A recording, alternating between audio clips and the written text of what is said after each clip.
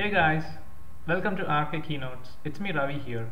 In this project, I'm going to show you how to create your own notepad using AWT, event and IO operations. That is, we're going to use file operations, especially byte stream. So we're going to use file input stream, data input stream, and along with the frame and action listener. So first, this is my package name, that is mini projects. Earlier we have done two projects, that is on traffic signal simulation and brick breaker game. If you have not watched that video, do watch those videos also.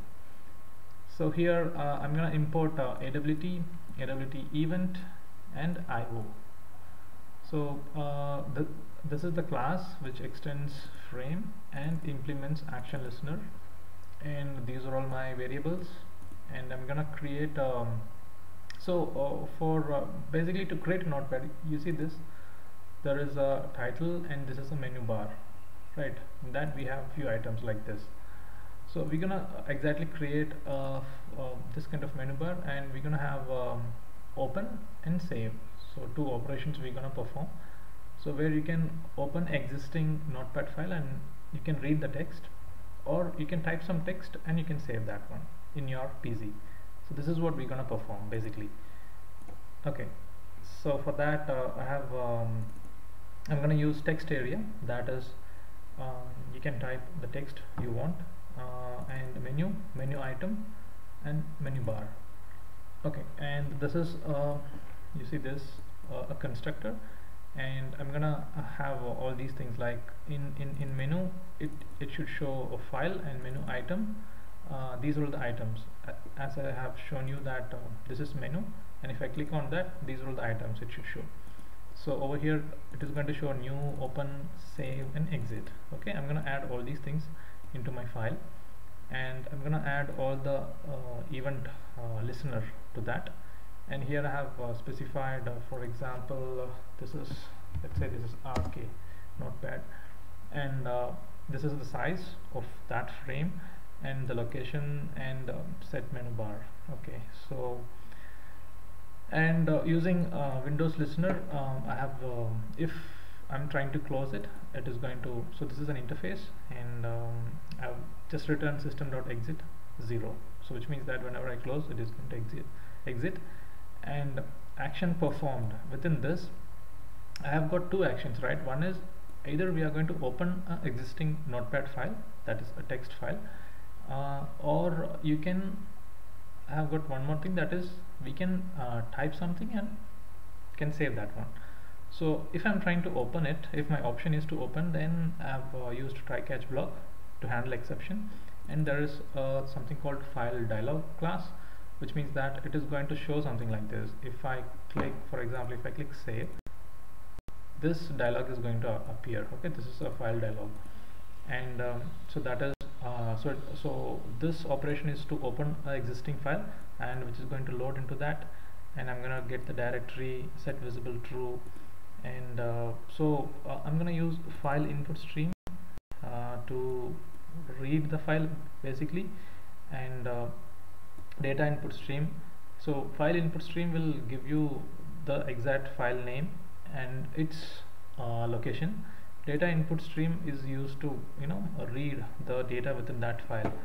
So initially these things we have already seen in the file concepts, and I have set initially empty, and I'm gonna use a loop, a while loop, and I have kept read line, which means that it is going to read the complete file, and so until it is null, and once if it is read, and it is going to display the message here, I mean the whole text in this text area, which is defined here, right? Text area. Yeah, so this is what, fine. And if my option is to save, that means that I should type something, right? So again I'm using file dialog, so it is going to do save and set visible true. So for this is the text area, so which I can type something, and whatever I type, it is going to store it as a string, and get directory same as the previous one. And here I'm going to use file output stream to save my file basically, and which means that I'm going to write something on the file, right? And data output stream. So data output stream will just write whatever the things you have typed in that file, and I'm going to use write bytes, so txt, so which is going to store everything into this, right? Then finally I have closed it. So if there is an exception, it is going to then exit. So over here, the main class, main method, I have created just an object for the class and set visible true. So this is how the program flow is. I'm going to run this program. Let's understand this better. Run file. Yeah, you see this, the name is RK Notepad, and first let's type something, and welcome to RK. Okay, so I'm gonna save this one in desktop in the name, let's say, okay, somewhere demo.txt, and let's check it. Yeah, it is there, demo.txt, the file got created. And let's try to open a file. Cut this. I'm trying to open the same file, that is demo. This is the file which we have created just now, and so you can read like this. So we have used streams concepts here, especially byte streams.